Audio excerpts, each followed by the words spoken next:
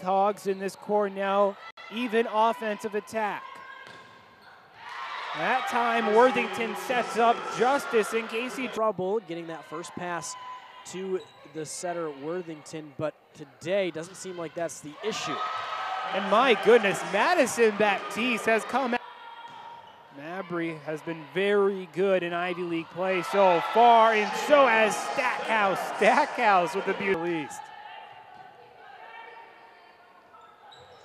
And a good dump there, that one right over the top.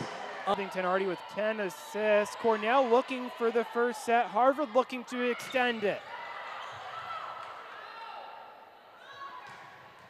And ending the first set for Cornell, Madison Baptiste. Cornell now starting to put them where they need to go.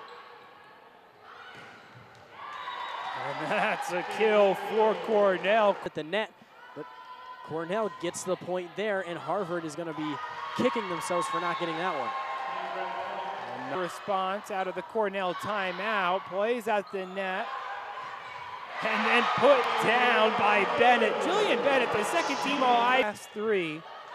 Had a season-ending injury last year, now getting playing time with other injuries this year. Every single time they had an offensive chance, it works out there, and now they're a point away. And a block will give Cornell the second set. Just serve from Wang, a good one at that. And how about that kill? Madison, they need it fast. Might be the start here with a good chance. Worthington set it up to Bennett, and Bennett showing her match, but you know what? Harvard's going to make it a lot harder than they looked like they were going to in the first set.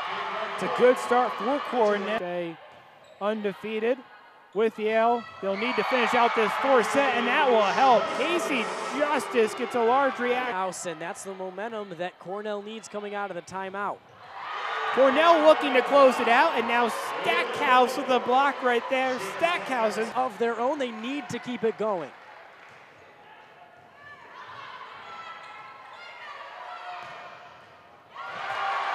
It's 10 wins in a row for Cornell, their longest winning streak since 2003.